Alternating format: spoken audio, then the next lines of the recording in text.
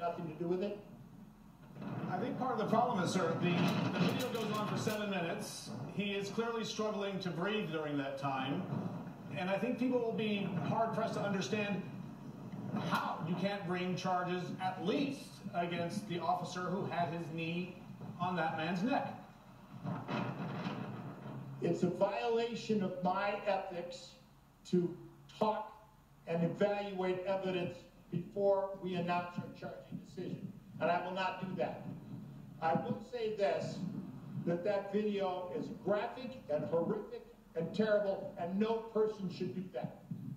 But my job in the end is to prove that he violated a criminal statute. And there is other evidence that does not support a criminal charge. We need to wade through all of that evidence to come through with a meaningful determination, and we are doing that to the best of our ability.